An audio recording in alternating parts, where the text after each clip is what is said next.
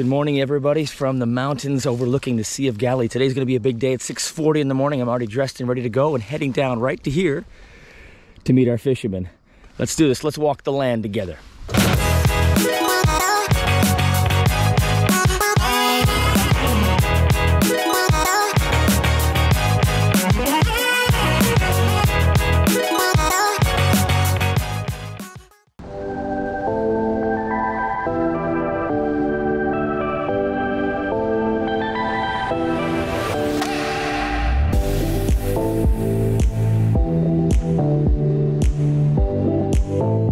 Made it down the mountain. I am at Cafe Aroma. I think the last time I did a video, I was at Cafe Aroma. Now with my buddy Moshe Mailspin.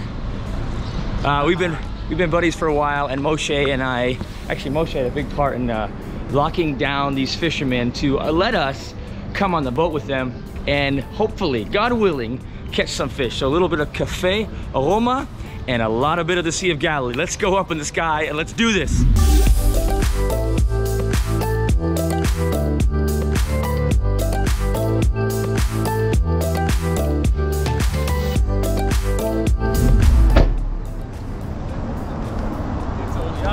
Amazing. I'm gonna set it up. Dude, look at that. Whoa!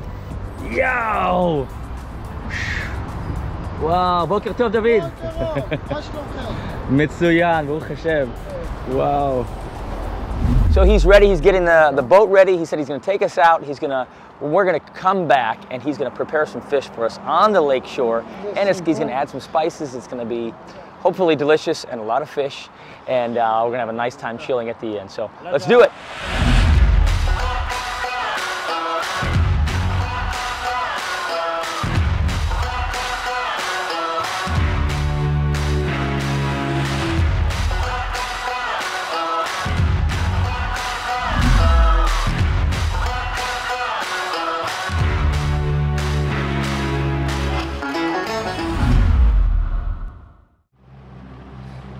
Quite unreal, quite unreal. I'm not sure how many people get to come out with the fishermen. Maybe I'm sure people have, but I feel quite honored. I fish actually quite a bit here on the Sea of Galilee with my little fishing pole. But to go out with the net fishermen kind of feels like you're going back in time, because that's how they fished 2,000 years ago. At least my rabbi and a lot of his followers fish with nets. It's just kind of surreal. So we're pulling them in one at a time, and it's just kind of crazy. They're just kind of stuck in the net. I'm kind of picturing in my mind like the bottom of the net's just a bunch of fish, but they're just kind of, looks like they just swim in and their scales just get stuck, and he's just slowly pulling in. And I didn't expect to be this many big fish. Carp. Whoa, carp! Yes. Whoa. Oh, that's a nice one. Wow. Yeah. Oh my gosh. By the end of this video, we're going to tell you how many fish we caught. Comment below on how many fish you think we're going to catch today. I'm praying we don't fill the boat and we start to sink.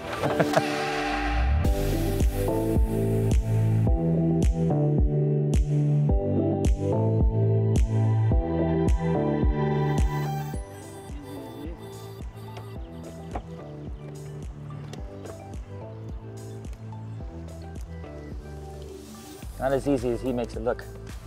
With the goat. Yeah! We've been fishing for a while now, and this net was 350 meters long, and it's still, you probably can't see it, there's a blue container down there we still have to go to finish. Yeah, that's it. Finish. Yeah, what a good fishing morning.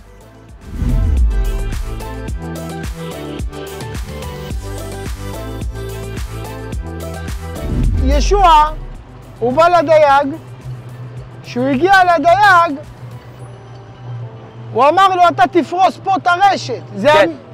זה כאילו משהו אמיתי, לא סתם. זה אבא שלי וסבא שלי יודעים מזה. He's saying like Yeshua said to cast a net on the other side. He was just saying like, this is what you're supposed to do. Like this is like a real thing too. For real fishermen.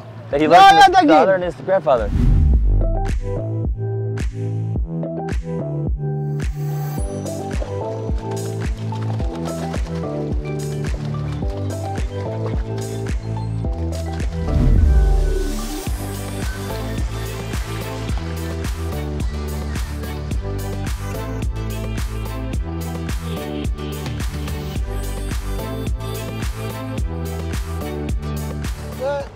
There he is. That's my buddy, St. Peter. You gotta dig in. You gotta dig in. Oh my gosh. Look how it just flakes right off. Whoa. A little hot still, so I gotta go slow. So here we go. Now that. אבל זה דג חי, הוא חזק. הוא ממש חזק, זה לא דג.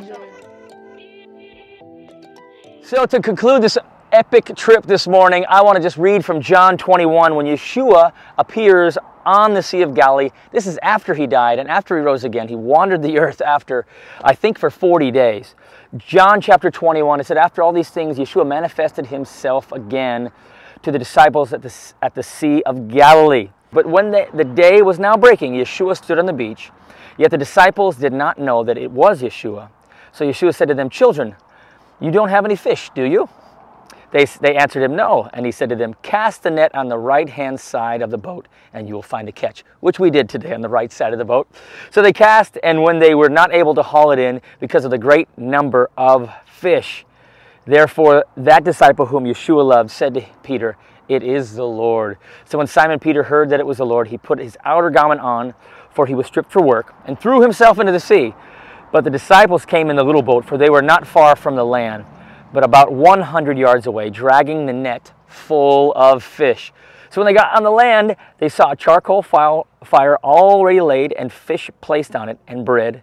Yeshua said to them, bring some of the fish which you have now caught.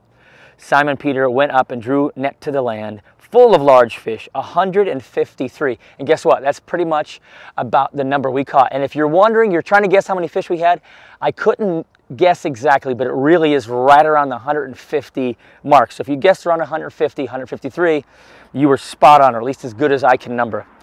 So they pulled in about 153. And although there were so many, the net was not even torn. And Yeshua said to them, come and have breakfast. None of the disciples ventured to question him. Who are you? Knowing that it was the Lord.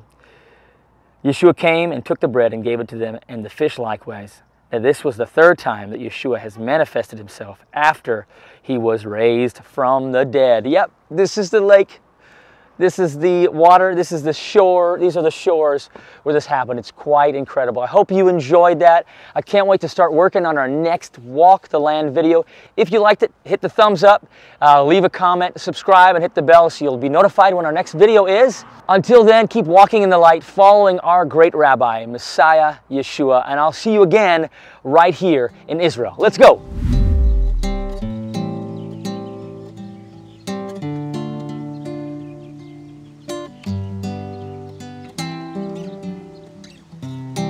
I'm walking along, singing a song, dreaming of a land that I call home. Just wishing I was strumming these chords on my classical guitar by the lakeshore. I'd rather be in the Galilee.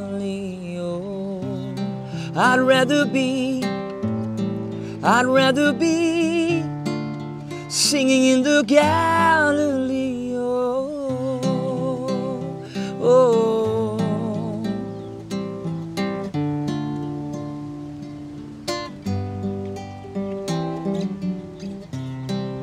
And if I could see my Lord standing right in front of me,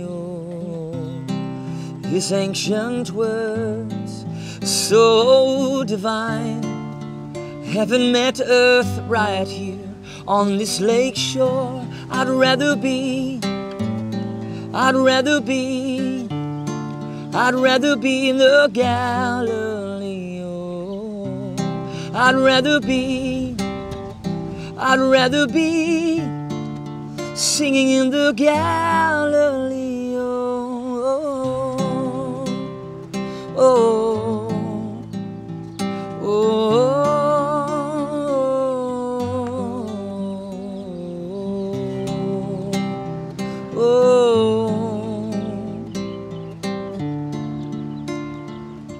in the Galilee.